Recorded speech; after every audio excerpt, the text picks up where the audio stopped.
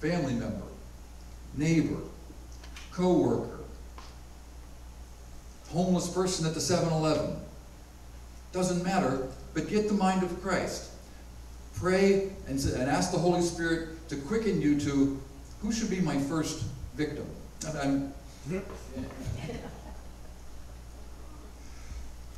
And then when you hear from the Holy Ghost, listen and don't doubt. Apparently my wife was sharing one of my tenderer moments this morning when I made that handshake with Linus Lefebvre and said, I'm going to go to Russia with you in November of '90. After that, I was a little conflicted that I would be on the front row because she is on the piano and I had to be on the front row. And I'm saying, oh Lord, you want to tell me about this? You want to help me? You want to give me an answer? You want to say what? And I'm kind of going on and on. And honest engine, folks, people talk about hearing the voice of the God. I heard him say to me, shut up. How can I talk to you? How can I tell you my will for you if you just battle on endlessly? It was a really important day for me because I learned to say, hi Pop, how you doing? Got anything for me today? And then I'm quiet. We can't hear the voice of God if we're endlessly rattling on. If you ask the Lord to show you who to minister to, put on some Christian music in the background soft, get yourself in a comfy chair, and listen. Read the scriptures a little bit. Be in the presence of the Spirit and of the Father and listen for an answer. And when you hear the answer in your head, and if it's something wild and off the wall, okay, maybe that's not God. But maybe it's just wild and not off the wall. Maybe it is God. Going to Russia was pretty wild. And maybe a little off the wall. Listen and don't doubt. Next step, probably one of the most important. Write it down. Written plan for ends of the earth. Write it down. Who is this person? Where do they live? What are their quirks? What do you know about them? When do they work? When are they home? When can you meet with them? When can you accidentally bump into them? When can you make a plan to start to build a relationship with them? Now, you can do this by yourself, but Jesus sent the apostles out 2 by 2. And I encourage you, if fear and doubt are keeping you from doing it, take a friend. 2 by 2. Someone to pray with you, and even could stand in the hallway while you make the contact if you don't want to overwhelm the person you're trying to reach. But take a friend. And then the next one is take your time. It's not going to happen in 5 minutes. It's not going to happen in the first visit.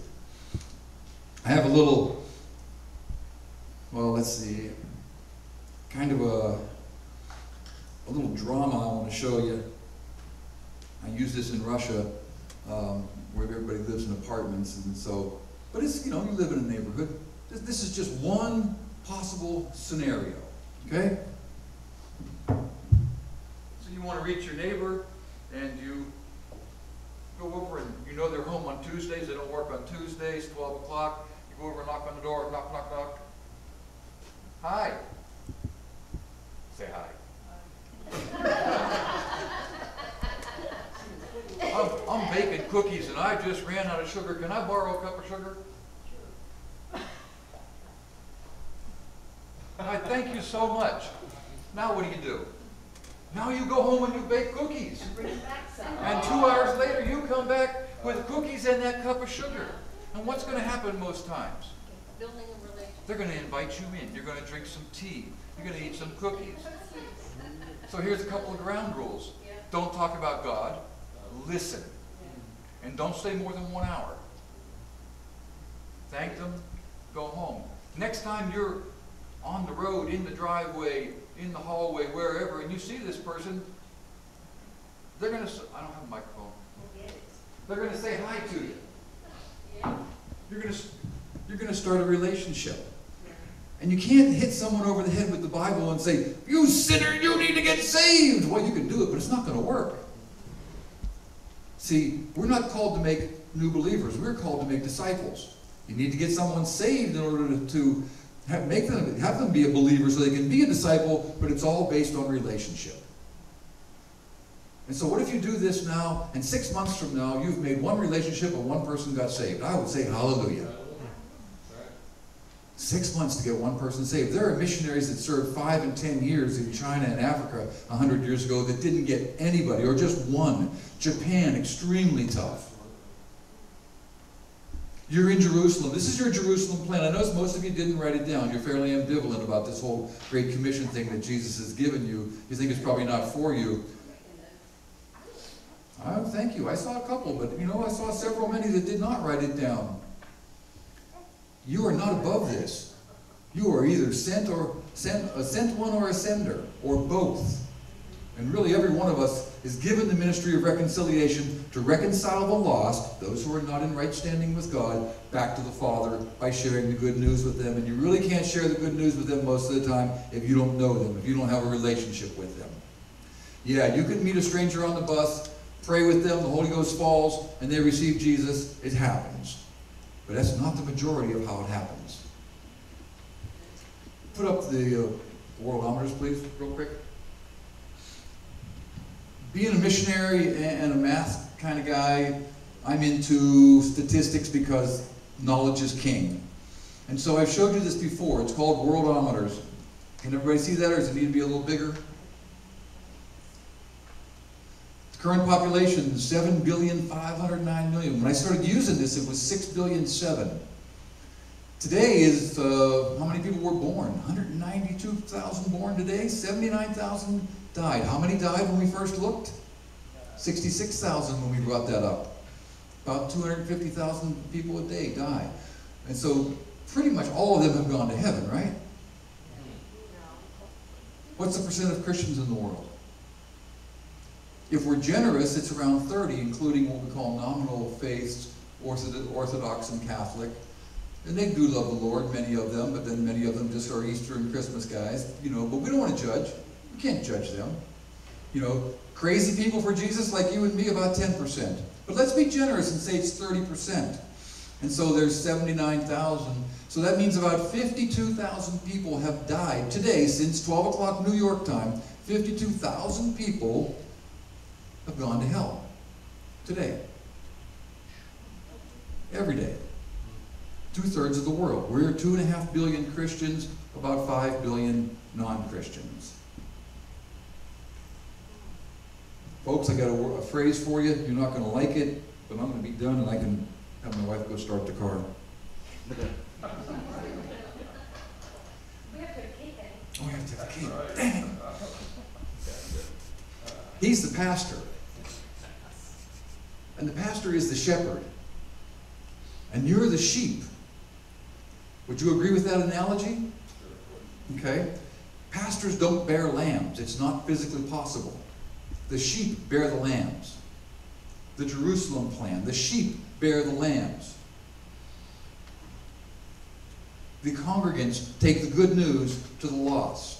It's our job. It's our calling. It's what we're anointed and empowered to do if we would only believe it and step out and do it. Will you do something about it? Will you make a change in your life? Will you go home and pray with a paper and a pencil in your Bible and write down that name that you hear and make a written plan to reach that one person? Amen? I was going to have everybody come up and pray for a new dedication on it, but I'm not feeling that right now.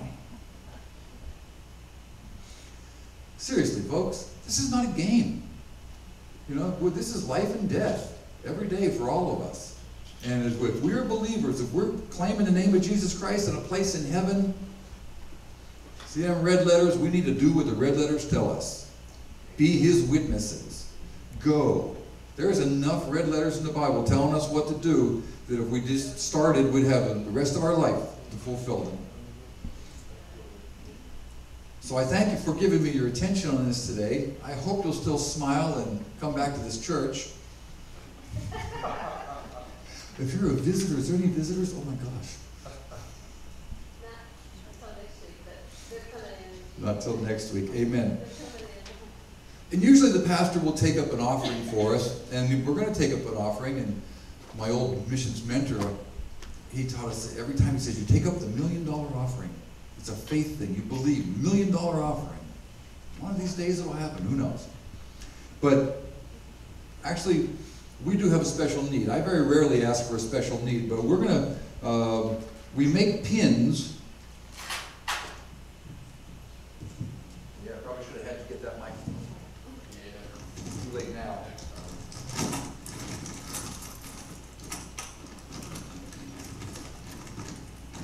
Whenever we do a big event, Commanders Conference, national thing, we make pins for it.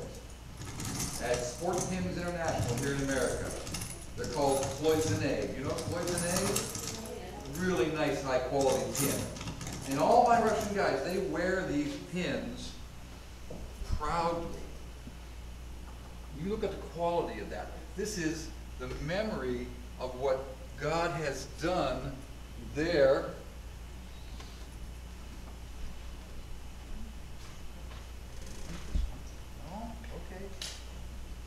I want you to look at this and see the quality, see what they've done, what we are able to do for our guys. Well, I figured if they weren't going to give an offering, I was going to pay them. So that's that 20th anniversary Royal Rangers. I need to make 600 of those pins. Cost about $800. And so I need... Sure. Pass the money out. Who? Oh, you got one?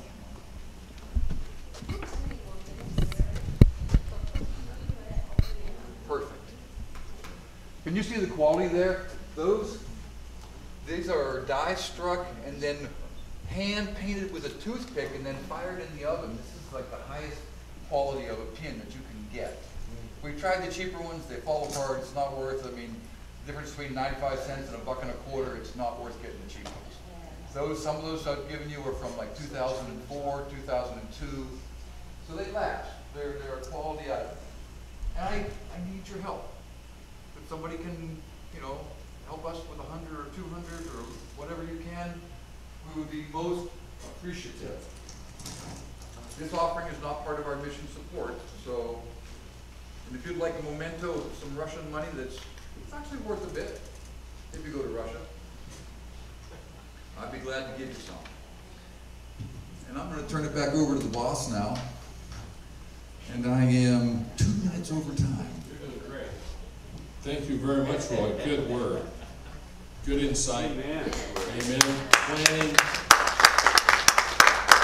Two things I'd like to ask you to do is, I know most of you weren't prepared to do an offering today for them, so take this as a reminder this week, because you know how it is. You've got to remember these things. So take one of the envelopes that's in the back of the chairs, and you'll see on here where it says for tithe, offering. Offering includes missions. So you just go ahead and take that home with you. And the goal is $750, right? $750. By when do you need to order? Maybe you order them in a month. Okay, so by the end of this month, and we'll keep you posted every week, but by the end of this month we want to raise the $750 to help them. Because we already commit each month in our missions giving to them, but this needs to be done above that. And so just take it. If you want to do something today, that's great. You can fill it out and leave it at the end of the service. But if not, take this with you to remind you of what, and then pray over what you can do this month to help them to meet their goal of $750. Also, you got this to take with you as well. So it's such a tremendous job they're doing, and I'm just so thankful to be a part of it over these years. And so this is really quality fruit that you're, these young people's lives that are changing the nation of Russia. Amen. And so we're going to pray over this right now. And then I felt like the message Roy gave us on planning, I think a place to start would be to pray this week and think of one person you feel that the Lord needs to show you a way to reach. And write that person's name down, and we're going to put that in our prayer time and start praying over this. Because a lot of times you may have someone that God's put in your heart, but you just don't know how to reach them. And sometimes you need some understanding. So if there's someone on your heart, write it down, and let's begin there to start this next Sunday. Bring those back, and we may make up a form for that. But right now, just write down the person's name, and we'll put in your name, and then we're going to start praying over those every Sunday, and just start believing God to bring some results on those. Okay? So, yeah, we have to hurry. But on the envelope, we just redesigned these, but we put at the top, how can we pray for you? So anytime you have a specific prayer request, you can write it in right there too. Yeah, do that for sure. That's part of our prayer time. We want to And be then praying I for just got those. one more thing that just said, God, G-O-D,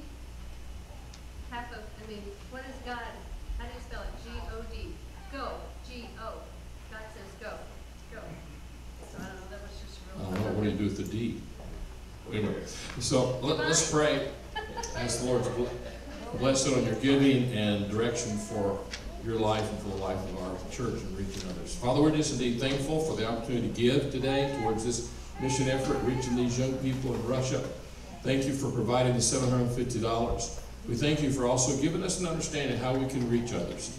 Help that to be a priority in our lives, to think of that person each week, to pray for them, and have the opportunity to come forth to make a difference in their life by presenting them with the gospel as we develop the relationship you want us to have with them, preparing the way with patience and faith. We pray in Jesus' name. Amen, amen. If you did give today, we'll have that. Dennis, would you just go ahead and pass the offering basket around? If you did give, we'll receive that. If not, take those with you and bring those back next Sunday. Mike, why don't you come and close us with a worship song? And then we want you to stay and have some cake. We're going to be cutting that cake up right now. Somebody would help with that and cutting of the cake. A couple of folks would do that for me. And then that way we can have some time for fellowship as we end our service.